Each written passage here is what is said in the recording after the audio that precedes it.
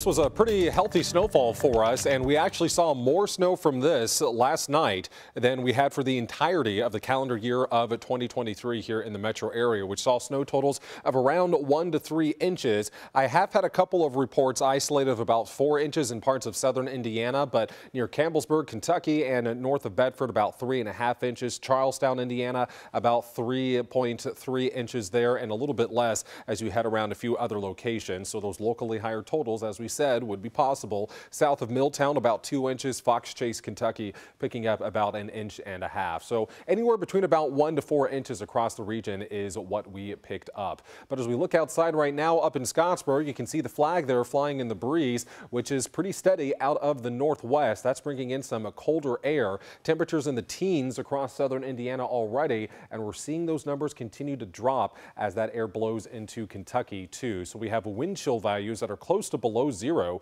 in several areas. It feels like 0 in Paoli, 1 degree in Hardinsburg, 1 degree wind chill in Jasper. Here in the metro, it feels like a balmy 4 degrees at the moment. Checking out Max HD radar, no snow is falling right now outside of maybe a few bands of some light flurries west of I-65, but we've noticed those even beginning to diminish here over the last hour. Otherwise, the more organized snow is well off to our east as it continues to fall there in the Appalachian Mountains of eastern Kentucky.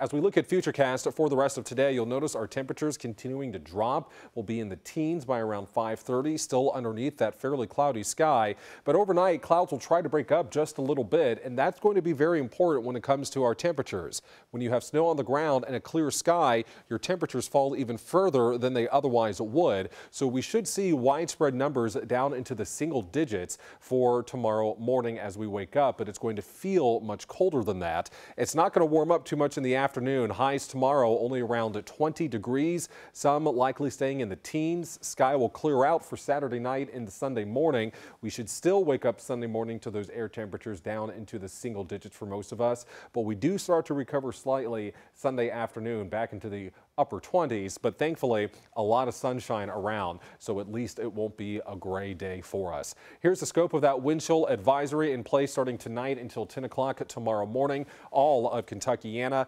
and no surprise when we see those wind chill values seen in that small pink number there dipping well below zero. Some parts of southern Indiana could even see a wind chill factor as cold as 10 degrees below zero. So it is going to be cold tonight once again, and another cold day tomorrow, which will see those wind chill values only recovering to the single digits to the lower teens. If you're not a fan of this cold weather, I do have some good news for you. A big warm up is coming our way. We've got to get through this weekend first with those temperatures only in the 20s. Back to seasonal levels on Monday, lower 40s, middle 40s Tuesday, and then look at this, middle 50s as we reach this time next week. The catch, it's going to be coming with some rain. Rain showers likely Tuesday, Wednesday, and Thursday, possibly even continuing into Friday. So our active January weather pattern continues, except now we're replacing the cold and snow with milder temperatures and soaking rain.